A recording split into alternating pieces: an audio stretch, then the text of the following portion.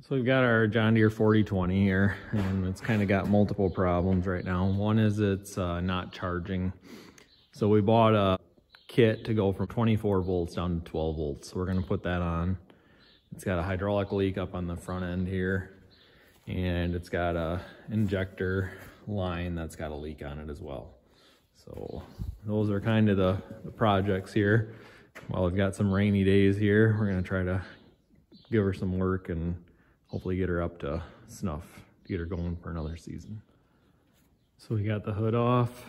One little trick for the hood, there's latches up underneath the covers here on each side to release the front part of the hood. And then there's 2 bolts on the back side here underneath. You have to take the cowling off first, but then you can get at it. So here's the kit. It came with a gear reduction starter, a new alternator, a solenoid, a bracket for mounting the alternator, and then a pigtail for the harness and some instructions. We got the old alternator out of there, sitting over there pretty quick. 3 bolts, and then 3 wires that went to it.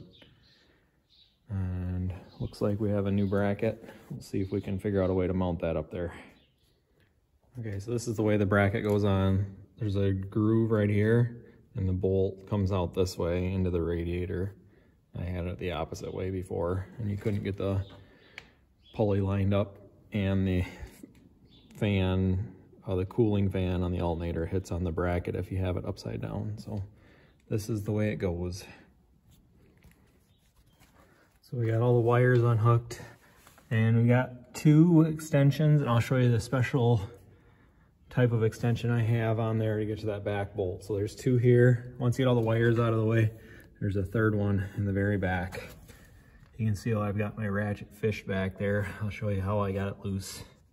It's by far the hardest one of this whole group. Okay, so we got the old starter out. You can see what we got going on here. So this was the 3rd bolt that was really hard to get at. Right there. So this is what I got. Standard extension, 2 short extensions. And the key to this whole thing is this wobble on the end of the extension. That way you can get in there and get your socket on in a short socket, thin wall short socket. 16 point. So here's our new starter. Hopefully the bolt holes line up. I haven't tried that yet, but there's probably gonna be the hard one to get at. We'll just set it up in there and start to bolt her down. So I got the new one sitting up in there. This one's significantly easier. There's plenty of room back there to get that 3rd bolt on. Bolts right up, no problem. So we got this pigtail here that came with it, and that just plugs in to the alternator, and then we'll go ahead and wire it up.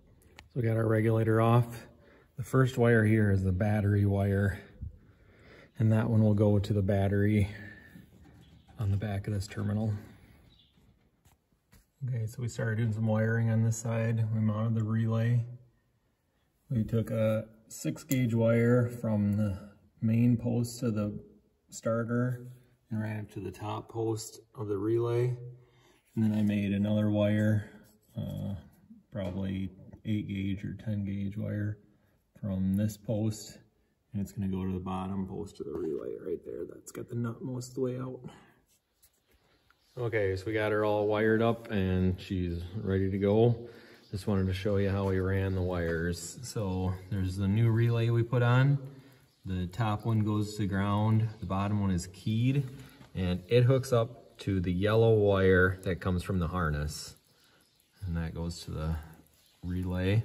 And there's 2 other wires going to the relay. The top one goes to the main pin on the starter, and then the lower one goes to the solenoid that activates the solenoid. And then on the starter itself, there are 2 brown wires and 2 blue wires, and these come from the come from the alternator to charge, and then they also power the harness. So that's the starter. These top 2, one of them is positive from one battery, and one of them is positive from the other battery. And then these 2 here are the grounds, one negative ground from one battery and the other negative ground from the other battery. And we just kept the original batteries that way, that were 24, two 12-volt batteries to create 24 volts. We just wired them differently, so we get 12 volts to the battery instead of 24. On the alternator, we wired, this was the blue wire from the harness on the other side, and the brown wire. Both these were going to the original alternator or generator that was on here before, after we took it off. So these are the power wires from the alternator. It's the battery terminal. And then this red wire here energizes the alternator to charge. And then this white wire here came from the harness. And then these other wires won't be used, so we'll cut them off and cap them. So anyway, that's how it's wired, and the tractor does run and drive and charge the way that's wired. The only thing we don't have the lights hooked up yet, but we will have to you have to bridge two wires in behind here to get power for the lights, so there's 12 volts there. We'll show that in a separate video. We've got new lights, new LED lights that we're gonna put on it. So anyway, hopefully that was helpful for you. Thanks for watching.